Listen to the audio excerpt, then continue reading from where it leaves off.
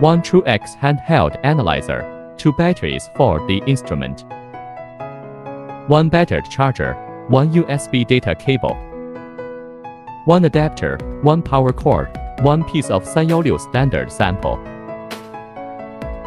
1 piece of wrist strip, 1 box of mylar membrane, product warranty card, user manual, and other accessories. The operation steps: we take out the instrument, insert a battery at the bottom and snap the battery cover. Testing sample in 4 steps. The first step, turn on the instrument. Press the power switch for 3 seconds to turn on the machine. The indicator light will be green at this time. The instrument is turned on, waiting for the software data to load. After the loading is complete, it will enter the radiation warning interface.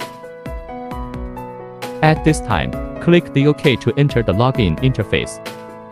The default password is 1234. After entering the correct password, the test menu will appear. Step 2, self-test. Please click the check option into self-test interface.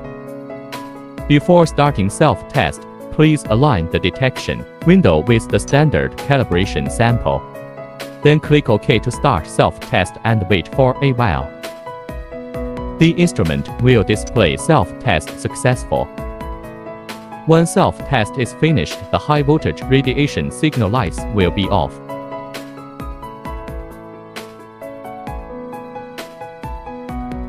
Step 3, testing sample. Cover the sample in front of test window and enter the test interface.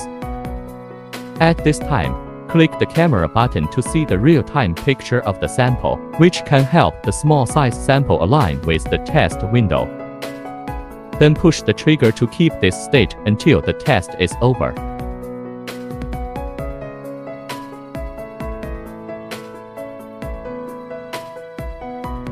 During the test, the radiation lights flash, and the content keratin value of each element in the sample will be automatically displayed on the screen. Step 4, complete the test. After the test, the instrument will automatically save the test data according to the data sequence number. Step 5, print the testing report.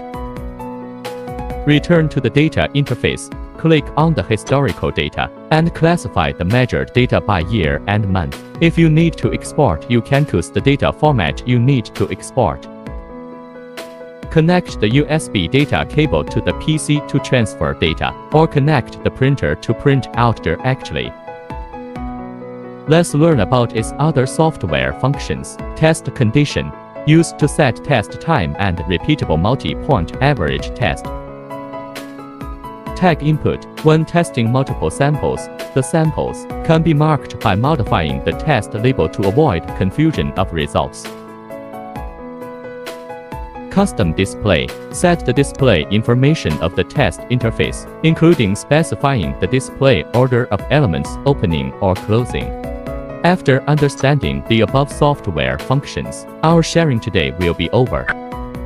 Finally, we turn off the instrument. In the setting interface, click return button, and the dialog box will pop up. Just click the OK button. After exiting and turning off the instrument, you need to take out the battery and put it in the suitcase for safekeeping.